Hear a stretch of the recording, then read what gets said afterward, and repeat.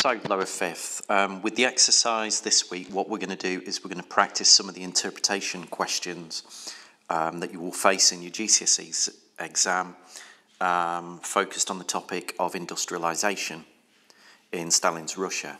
So it might be worth you just going back and revising this again.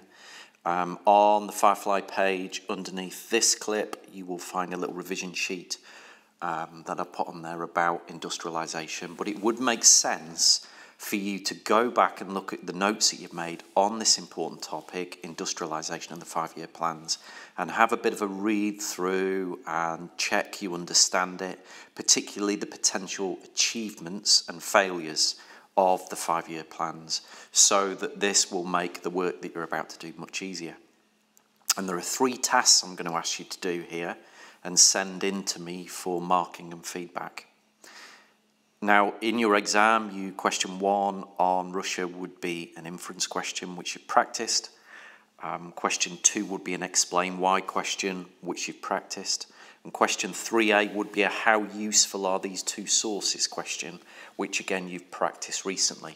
But what we're going to do today is concentrate on questions 3B, 3C and 3D.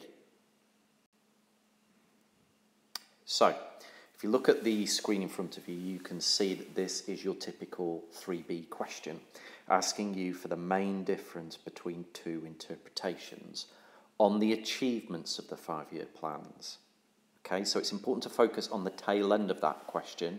These are interpretations about the achievements of the 5-year plans. And all you have to do on this is quite simply identify each of the 2 different interpretations and present some evidence to support those. So this is where you might use 1 or 2 quotes from each interpretation to help you explain the main difference.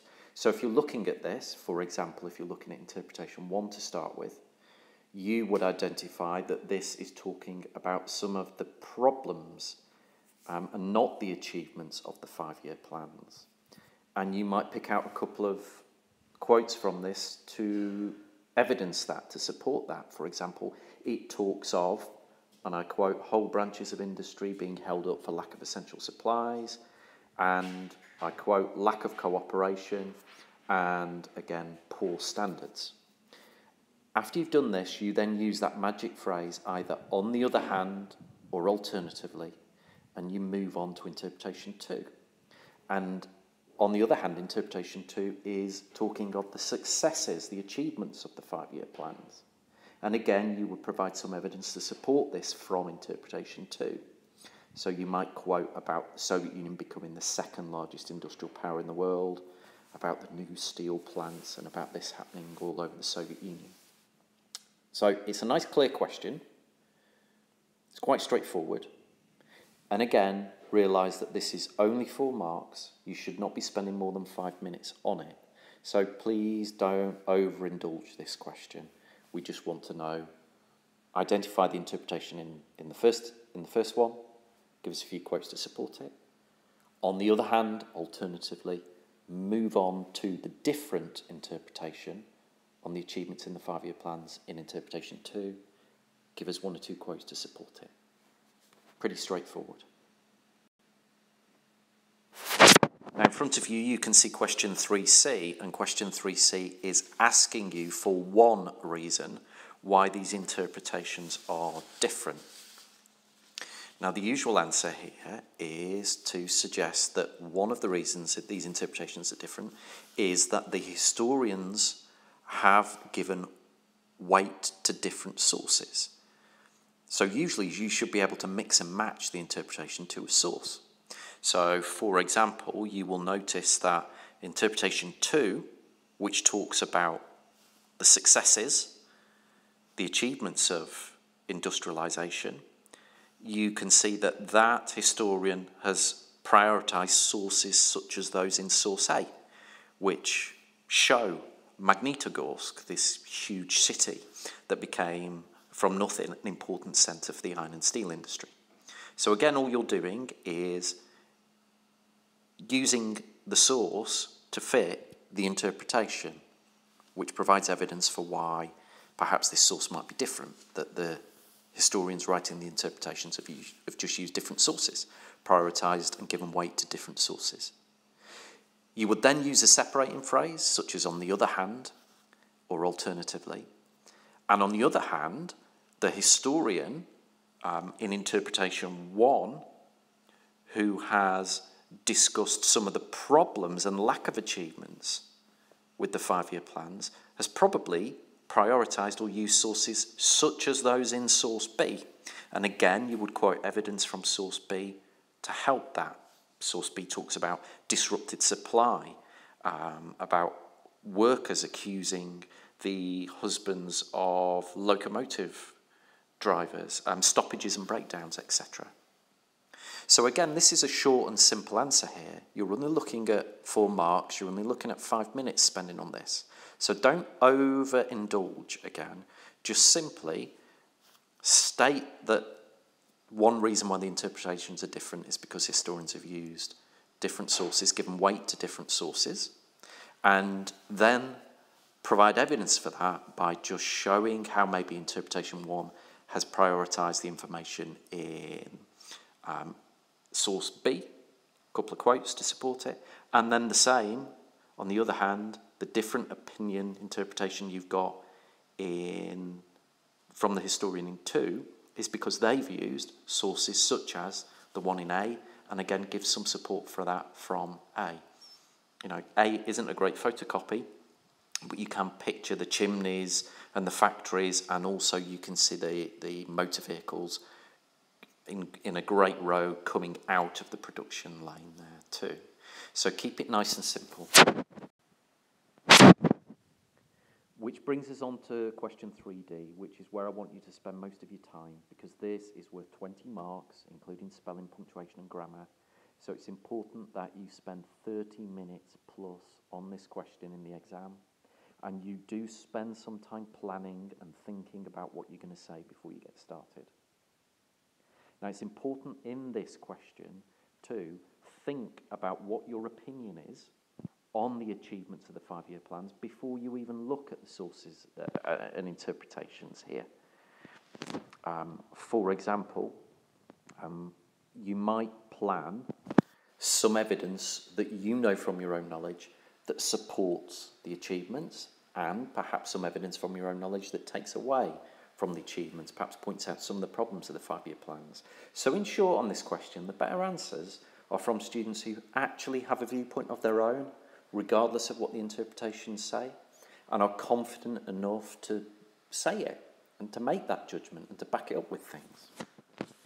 So in this, what you're going to be doing is spending some good time, 30 minutes plus, being confident about your judgment and impressing with your own knowledge and quoting from the interpretations. And there is a particular structure that you should follow, a 4-paragraph structure, which we have practiced before and looked at before in previous work. Now you can see that structure in front of you now. The question at the top, how far do you agree with interpretation 2 about the achievements of the 5-year plans? The first thing to do is to give your opinion. You've looked at interpretation 2. What do you think? Is it right? Is it wrong? Give me your opinion. How do you feel about what interpretation 2 is saying about this? And remember, interpretation 2 is the one that's painting the pictures of this being very successful. You then move on to step 2. You start by just reminding the examiner what the actual interpretation is, what the view of interpretation 2 is, and then you use some evidence from the actual interpretation in the form of quotes to support that viewpoint. It's then when you go into your own knowledge, and again, is there anything in your own knowledge that supports the viewpoint contained in interpretation 2 that the 5-year plans did achieve, were successful? Once you finish that paragraph, you're on to step 3, where you give the opposing view that is there in interpretation 1, and you then use quotes and evidence from interpretation 1 to support that differing viewpoint, that actually there were problems. Then you're into your own knowledge. What do you know in your own knowledge that can can show that there weren't many achievements in the 5-year plans. What can you use to support the interpretation in interpretation 1? You're then into step 4. And step 4, your 4th paragraph, is your concluding paragraph where you pull it all together. And this is the paragraph that needs to be a bit developed. It needs to be a bit impressive. In step 1, your introduction, you have previewed what your argument is and what your overall opinion is in answer to this question. So in step 4, can we widen that out? Can we develop it more? Can we really impress with some own knowledge and your own thoughts and feelings and judgments about whether interpretation 2 is correct? Remember how far interpretation 2 is correct. It's very difficult to actually look at interpretation 2 and just say it's completely wrong. There are some things in there. There are some things in your own knowledge, presumably, that show that the 5-year plans did see some significant achievements. So you want an overall substantiated judgment on this question. So there are 4 paragraphs here, 1 being a short one, step 1, step 2, step 3 being roughly the same size, and step 4 probably the same size as your paragraphs in 2, 3 and 4. So a good 30 minutes on this at least. Please think about it and plan it before you do it, and then follow the structure that you've been given here in front of you, and then send it to me. So I am after your answers for question 3B, question 3C, and question 3D on this sheet. There is a copy of the PowerPoint below on this Firefly page. There's also some information about industrialisation too. And if you can do that for me, that would be fantastic by the end of this week. Please have a good go at this. This is the most difficult bit, I think, of the whole GCSE. And if you can get in a position by the end of it of being able to do this really well, then we are definitely looking at high grades this time next summer. Take care.